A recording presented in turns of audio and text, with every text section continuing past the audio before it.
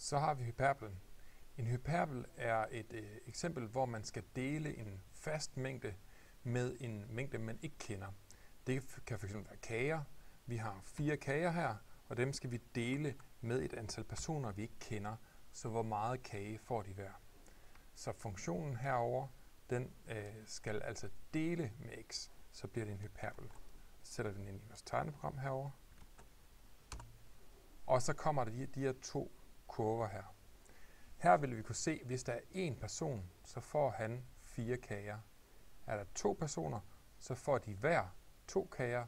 Er der 3 personer, så får de en hel kage og lidt til. 4 personer, så får de en kage hver. Og så videre, så videre. Så vil man kunne se herhen af, hvor meget kage er der per person. Det her udtryk, det vil typisk blive brugt til noget med optimering af noget areal og den slags ting.